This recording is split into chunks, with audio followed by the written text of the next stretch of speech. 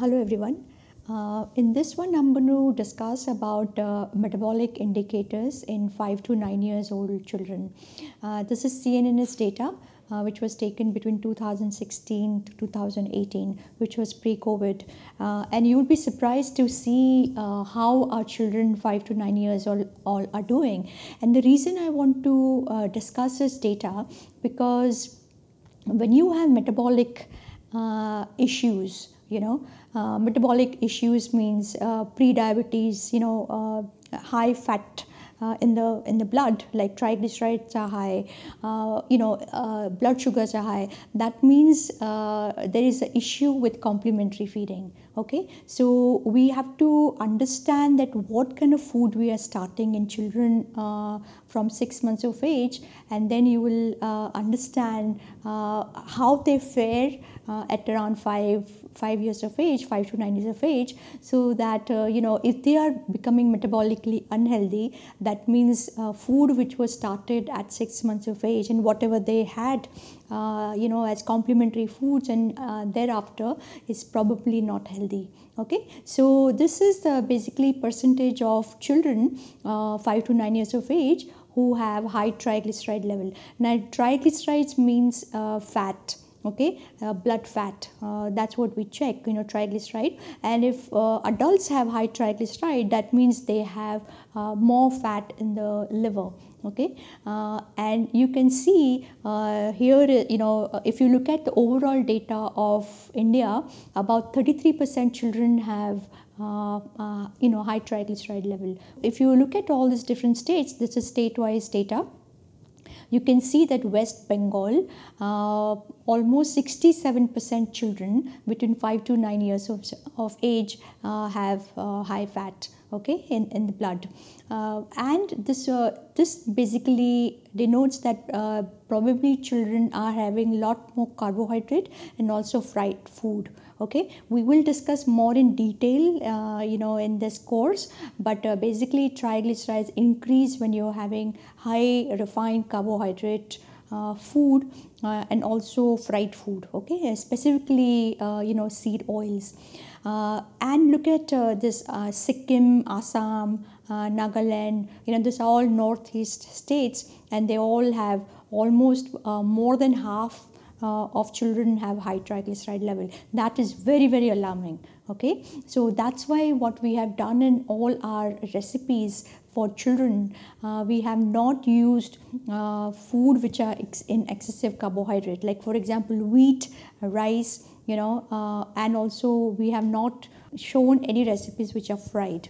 Okay, some of the states are children have percent of children who have high triglycerides are kind of I won't call it low, but relatively low. So Kerala has about 16% children who are 5 to 9 years of age have high triglyceride. Maharashtra has about 19.1. So if you look at the average, average is about 33%. So if you keep the average over here, say Arunachal Pradesh, at that particular line, if you draw a line over here, you can see that there are many more states which are higher number than average for India, and that also includes some of the states like Madhya Pradesh, Bihar, Himachal Pradesh, Uttarakhand, and also Jammu and Kashmir. Okay, so a lot of these northeastern states, as you can see over here, have children who have high fat in the liver as well as in the blood.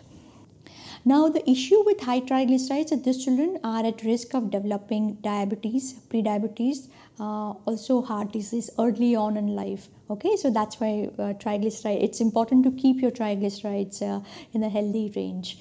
Now, this one is basically children 5 to 9 years of age who have high blood sugar.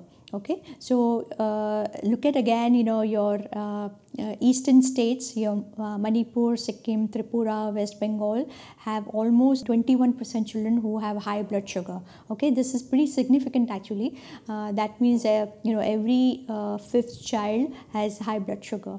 And these children are at very high risk of developing prediabetes and diabetes, and then subsequent complications of diabetes. Children who have low high blood sugar, these are basically Tamil Nadu state, Goa, Himachal Pradesh, relatively small number. But again, as you go down, you can see more and more states have children who are in high blood sugar range. Okay.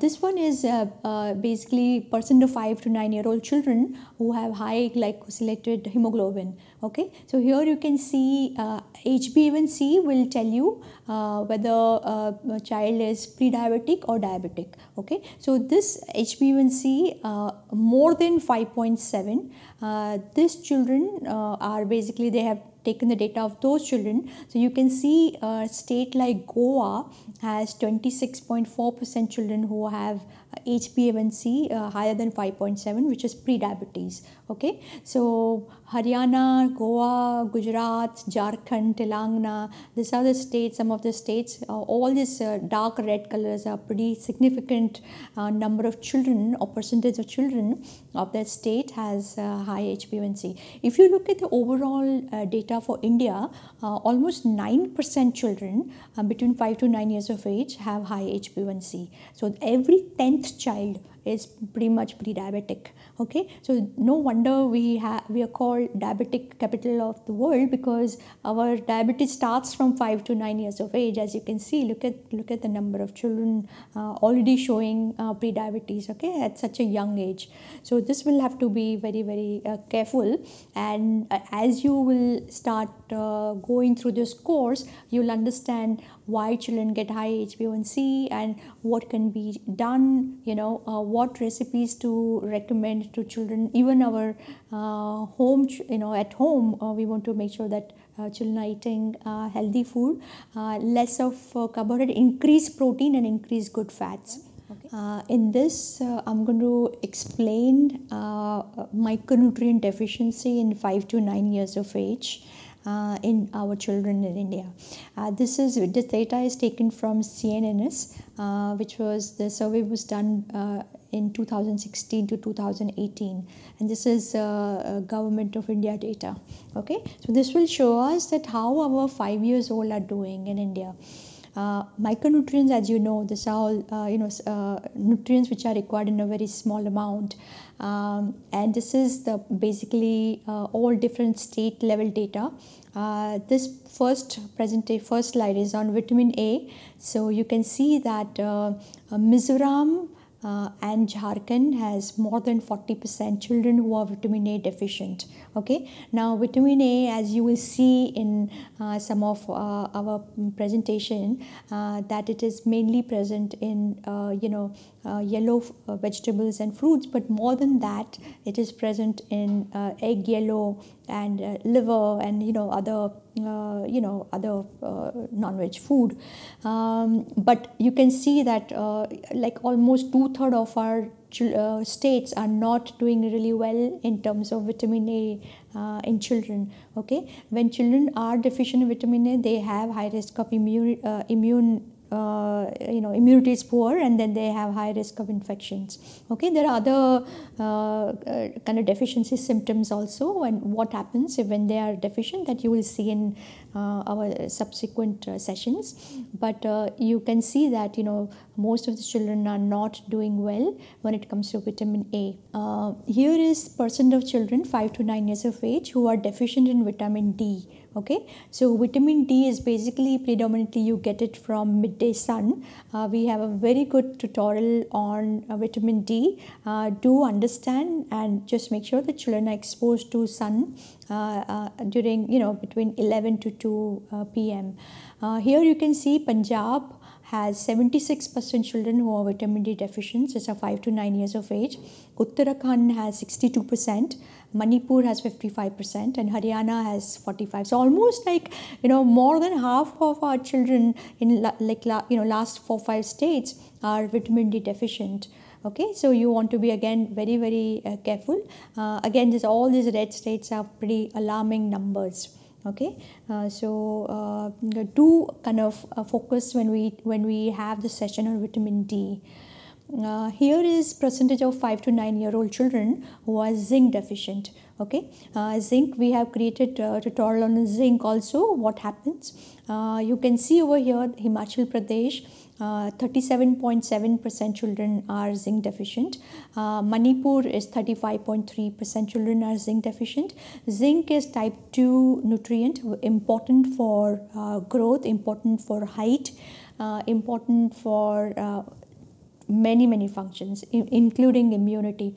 Okay, so you want to make sure that, look at this, so many children are in dark red and red zone. So you want to give food which is high in zinc. Here is data of our children 5 to 9 years of age who are iron deficient. Iron is a big problem, as you know.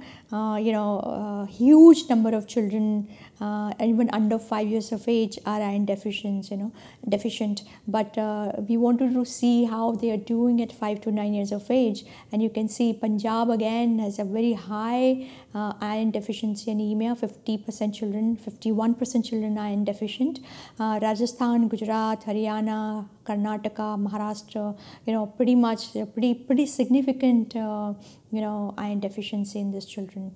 Here is vitamin B12. B12 is very important for brain, for memory, for cognition, for IQ, it's basically extremely important for brain. And you can see that pretty much whole of India is all red, except for few states. So you can see even again Punjab is 32.3% 5 to 9 years old are B12 deficient. Uttar Pradesh, Gujarat, Chhattisgarh, Rajasthan, these are all the states which are lacking B12, and we want to make sure that they have food which are high in B12 so that they don't have B12 deficiency. Okay, these are the children 5 to 9 years of age who have folate deficiency. Now we do give IFA twice a week in children, but despite that we have a huge number of children who are folate. Folate is also very, very important basically for blood. It is also important for DNA, for a lot of functions. So we have a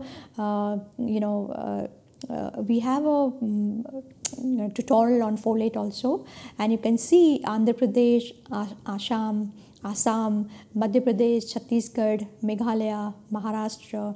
These are all states which have almost more than 50% children who are folate deficient. Some of the states like Goa, Kerala, Haryana, almost 20 to 30% children are folate deficient. Problem with folate is that if our young adolescent girls, if they're folate deficient, and if we don't kind of treat this folate deficiency with diet and with supplement, then they may have a risk of developing neural tube defect once they deliver. So the babies who would be delivered to this folate deficient girls, young women, will have an issue with the neural tube defect. Okay, so we want to make sure that we tell mothers to start folate rich food right from 6 months of age. So here I'm going to end my presentation. Thank you so much.